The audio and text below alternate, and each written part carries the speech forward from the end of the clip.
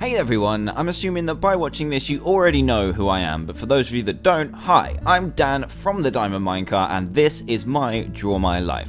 So my story begins on November the 8th, 1991, where I was born in a little town called Aldershot in England. To be honest, I don't remember much about the town at all, and of course my brain was really small and I can't remember, but it also didn't help that I moved around a ton as a kid. Oh, I also forgot to mention that my brother joined the party 2.5 years after me, but we'll get back to that later.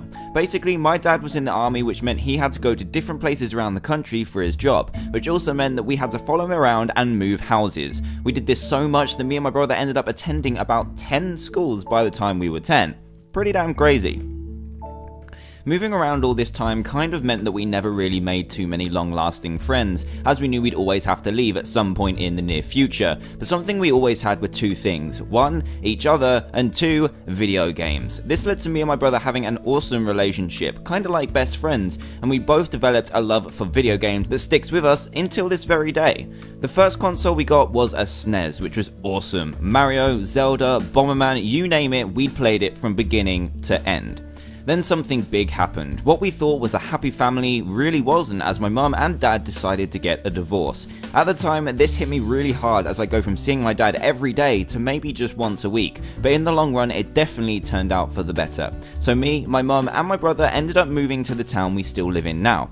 But it was that time again to start another new school. For some reason, this time was particularly scary and I was painfully shy and straight up missed my dad. At the beginning, it was very hard to make friends when I was so shy, but eventually met a small group of people who would stick with me for a very long time, and I also met a very pretty girl named Gemma, who unknown to me at this time would eventually be the girl that I would marry, but more about that later. Over my time in education, I developed a lot of my personality, mainly discovering that I was still addicted to video games, but also that I was a very creative person. Drawing and music became my two main interests at school, and I also focused my studies around it when it came to choosing what to educate myself in. However, the art course was horrendous and I lost interest quickly, but music was always there, especially because me and my brother had started a band.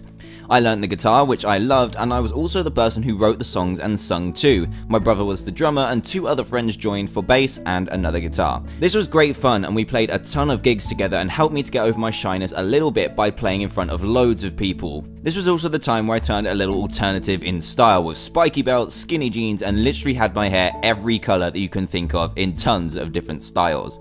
Another thing I discovered during school is I'm not very academic at all. Music and art were what I was good at, as I could express my creativity with whatever popped into my head, but when it came to studying A-levels, I just couldn't perform well when it came to tests and exams, no matter how hard I studied. This was very frustrating, as the pressure to get good grades or you end up with nothing was something schools drilled into you, and I was unsure how on earth I was going to survive and get a job when I couldn't even do well in tests. However, things started to look up. You remember that girl Gemma I was talking about earlier? Well, she happened to be in every class that I was, and we even sat next to each other in them too, and eventually we became girlfriend and boyfriend back in 2009. I then passed my driving test when I was 17, and me and Gemma moved into our own little flat at just 18 years old. The independence began, and even though we had very little money, we were very happy. Then university came, and all my friends moved away, and the academic bug came back to bite me yet again. Even though I chose to study music production, a subject I really enjoyed, there was a lot of writing and essays involved, which I just found way too tricky and led me to not really enjoy it that much. But because a degree was still a degree, and I could just about get by, I stuck in there. It was around this time that I discovered the Pokemon trading card game, a game that I'm sure loads of you are familiar with, but little did we know there was a whole tournament circuit and many people of similar ages played the game too. I learned the rules, bought the cards, and started going to tournaments regularly, which led to me making great friends and travelling all over Europe, which was pretty awesome. This was also the first time that I actually felt smart at something, as the game was full of strategy and thinking, and I was actually pretty good at it. I even still play it today. My love for this game eventually led me to making a YouTube channel completely about the Pokemon trading card game. I learned to edit, create, and narrate videos all by myself, and it felt great. I made all my own music, all my own graphics by teaching myself Photoshop, and was also making myself better at the game too. On top of that, I actually got a nice little following on that channel, and with each video I became more confident with myself and my video making ability. The shy boy from before was starting to come out of his shell. Over the next year or so, the channel was a really nice hobby, and me and Gemma moved into a slightly bigger house, which cost a little bit more and meant we even had less money, but at the time, we loved it. Even though in the winter it was so cold, we'd have to wear multiple jumpers to keep warm. By this time, we had been together for a very long time, and we saved up for a little holiday by the sea, where I decided to propose to Gemma on the beach, and to my surprise, she said yes. As soon as we got home, we both put in all the work we could in our little supermarket jobs to save for a wedding, which was pretty damn expensive, and we were very happy, content, and looking forward to the future.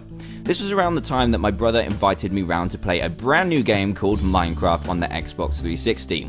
Both of us and Gemma were all very heavy video game players. He threw me into this amazing world that he had spent ages building, and we played it for hours. Then I went home, bought 2 PC accounts for me and Gemma, and we played it for hours, days, and weeks on end. It was awesome. With me enjoying making videos so much for the Pokemon side of things, I decided to make a second channel called TheDiamondMinecart, where I just upload a couple of videos every now and then, and it was very casual, but a different way of editing and commentating than I was used to.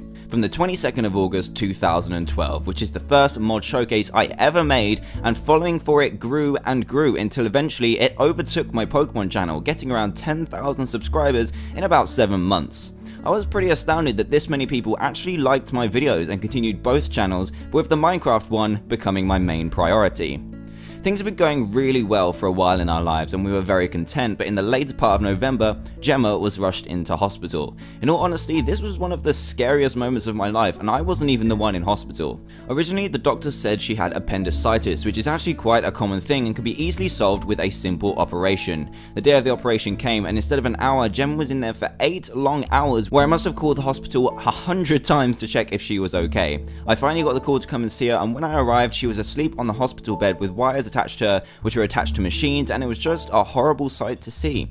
It was at this time that we discovered that Gemma has a condition called Crohn's disease, which is an illness that can never be cured, but can be managed. Luckily, after a good month or so resting, Christmas came and went, and Gemma's health was getting back on track, just in time for our wedding day in March 2013. I can honestly say that this was one of the best days of my life, and one that I will never forget as long as I live, and we both had the most amazing time celebrating each other and our future, especially after what happened just a couple of months before.